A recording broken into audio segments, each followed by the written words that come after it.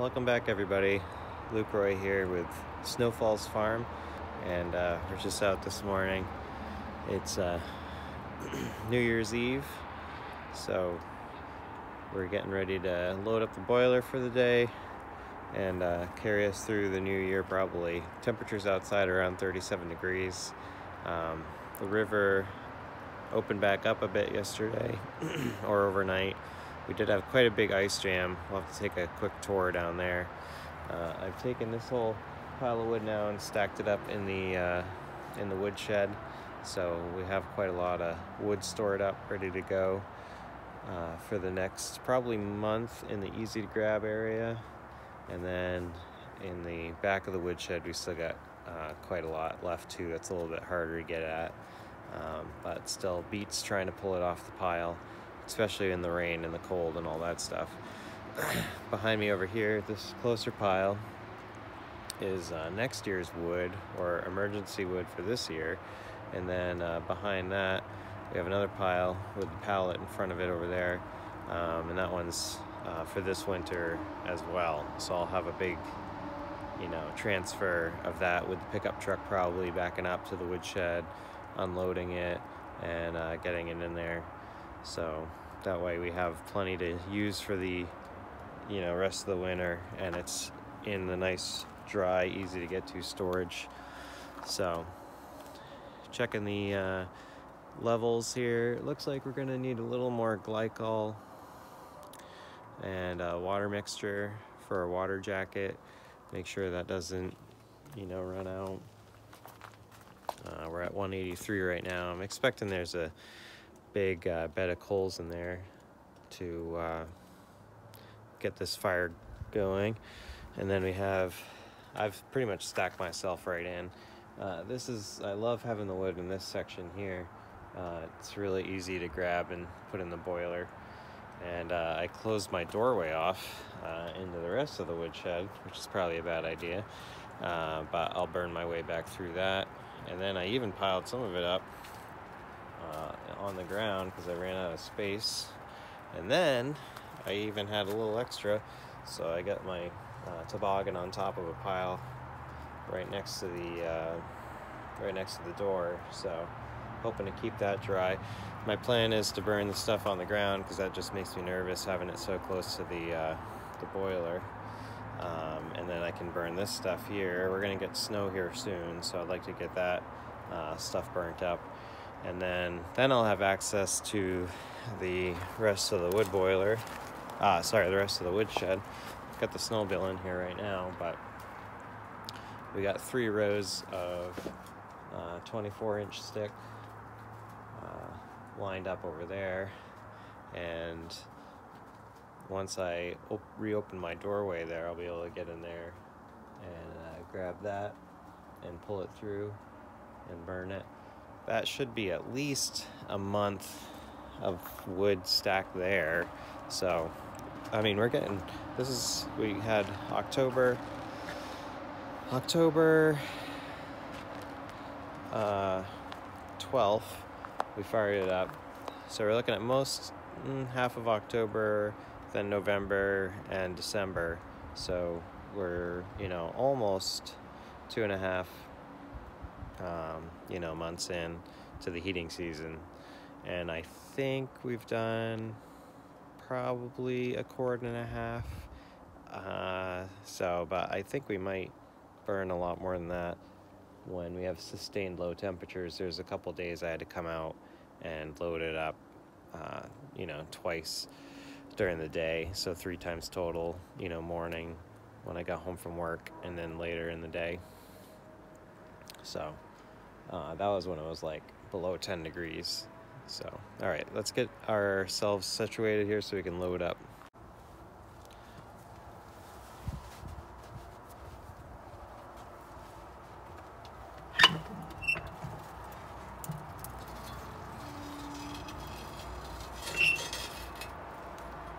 Right, good thing we showed up when we did.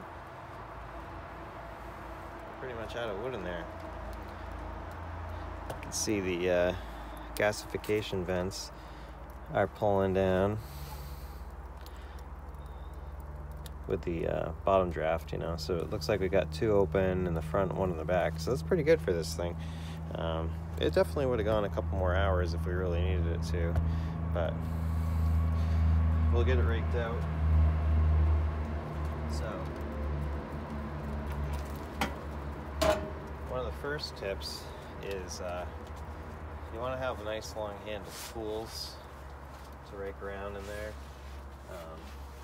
I built this out of metal I found around here, but it works really good for kind of mixing it up, pulling the new coals down, and getting the ashes cleared away. Speaking of ashes, maybe we should take a couple scoops of that.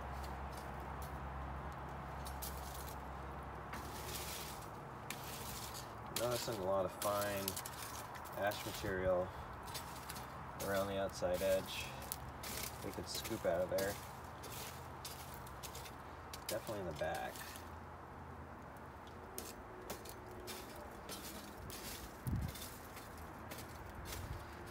So.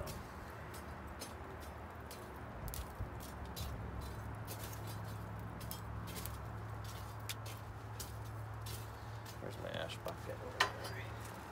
Again, you want to have a nice long handle. This shovel is retired. It's split. The end of it's split right in half. So, but it's a nice long handle shovel. Look at the ash pan.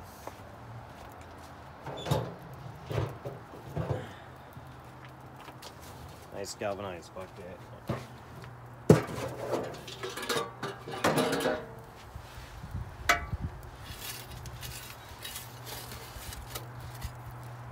Scoop it. Oh, there's 2 buckets in there. So it's the inside fireplace bucket.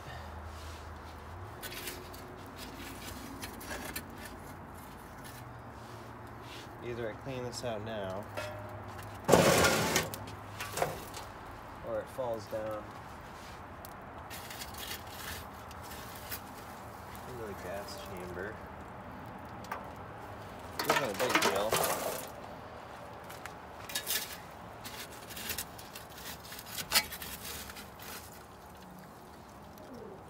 I just want this to run as efficiently as possible.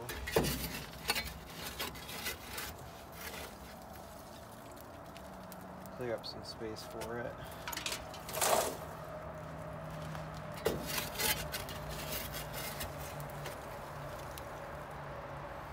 It also helps keep the gas vents from plugging up. Some of that's good coals, actually. That's probably good. Can you get anything from this side?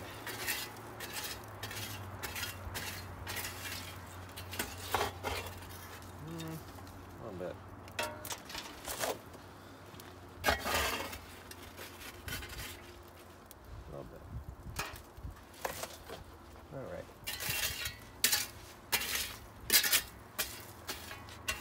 That's much better. Much better. I think I got a brick in the back, this back corner over here. That's broken, because I think we're getting some flue gases skirting through. I'm finding a shortcut. So, you know what? That's pretty hot. We'll put that over here on the away from all the leaves. Might also clean out the bottom there. So this is cut up pretty small for this thing. That might be a better inside piece, but we'll put that in there. This is the kind of stuff it likes to eat right here. Cut in half. 24-inch stick.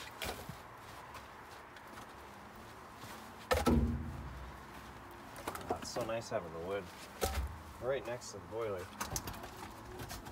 That's a nice chunky piece. I like to put the bigger pieces in the middle. And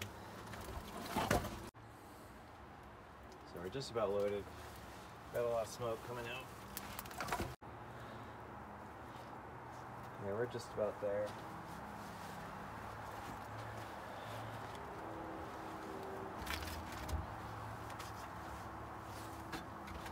Wow, those are teeny tiny pieces.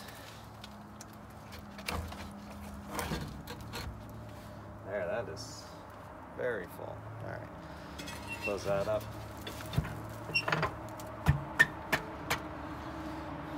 We'll take a peek at the gasification chamber down here, see how it's doing.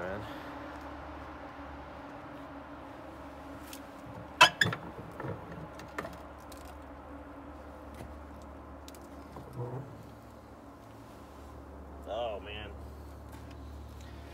that is full. I don't know if I'm gonna be able to get my tool in there very well though.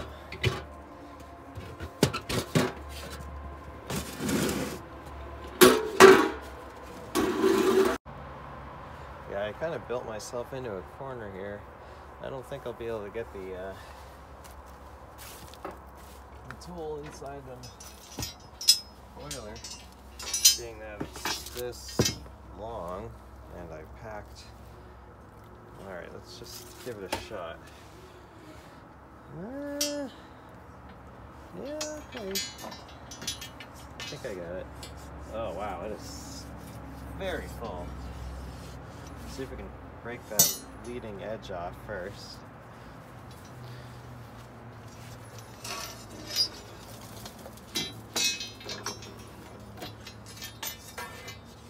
Alright. Yep. Okay. Alright. Hey Moxie. What'd you find? See any squirrels out there?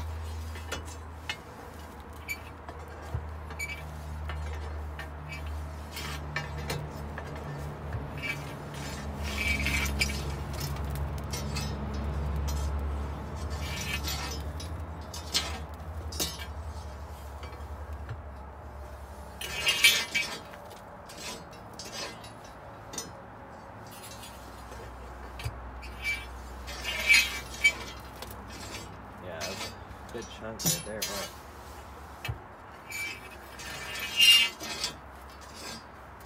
look at that fine ash though. Most of it's.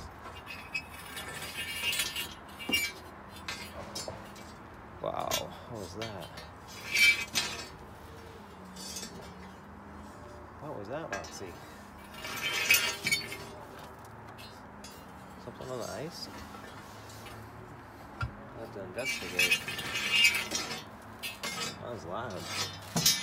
Alright, what are we done? Oh, we're good. Just scrape off the leading edge here. So this boiler came with this tool, but it traveled around a little bit between owners. Nobody actually ever installed it until I got it. But somewhere along the way it lost its tool for clean out, so I made that one. That's what's going. Now this whole time, the boiler actually has been on, but it hasn't needed to fire up. This fell off too. It's starting to wear the edges out. I just kind of get it in there and then close the door behind it. Got this weird stalactite down here. That's dripping out and running down the front of the machine. This is usually moisture from the, you know, the box itself burning. The moisture, the latent moisture out of the wood, it will seep and drip off the door. And sometimes there's condensation too, because the door doesn't have a water jacket, so the door has a lot of cold heat cycles. So, but yeah, that's some weird ice. We'll throw that in the river. Nah, just throw it over there. All right, let's check out what the noise was. What was that noise? Oh, don't eat that. Ew. All right. Yeah, we had a big old ice jam out here yesterday. It was like 17 degrees yesterday. It's 37 degrees right now. Don't walk on that ice, Moxie. An apple? That's weird. Where did that come from? Did you bring that down here? Must have come off the compost pile.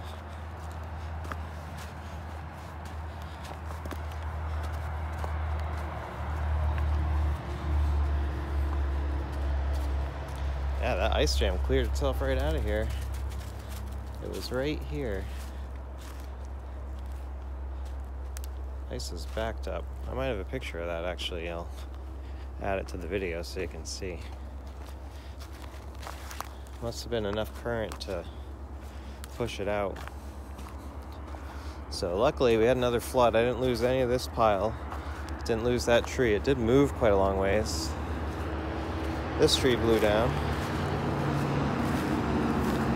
Pretty punky. It'll burn though. I don't know where this piece floated in from, but it's here now. Oh yeah. Ice is gone, Moxie. Ice is gone. Smelling some mice or something? Yeah? Yeah,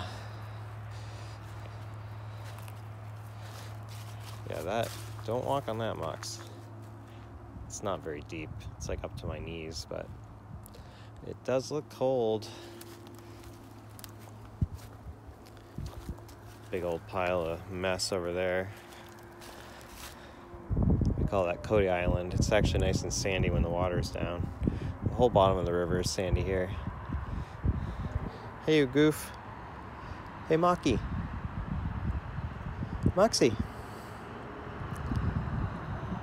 You drinking?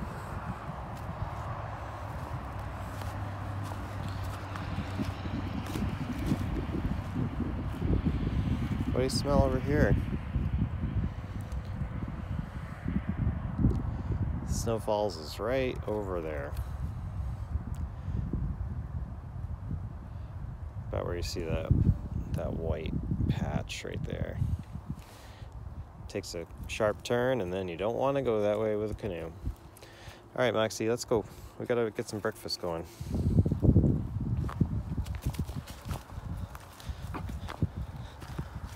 So I'm thinking that probably that was just the noise of the ice breaking up. What do you think, Moxie?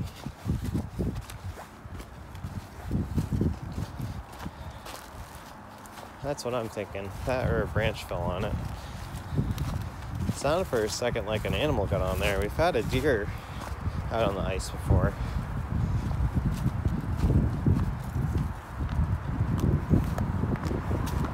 Definitely not enough ice for that right now, though.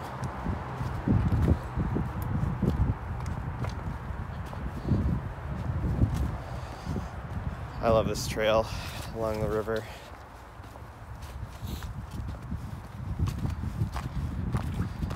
It's a good walking trail. You can go the whole length of the property. It's one of the few places along the river you can actually do this. If you go up and down the river, there's a lot of swamps and stuff. All right, dude.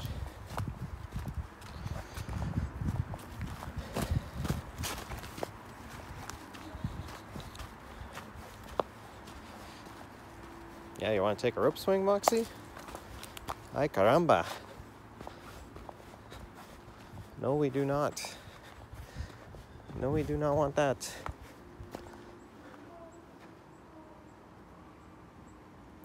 Oh, chicken laying an egg.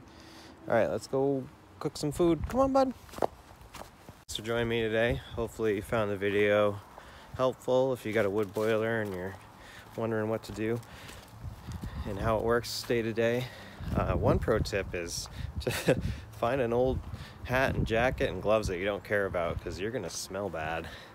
It's one of the joys of having a wood boiler. All right, we'll see you guys again soon.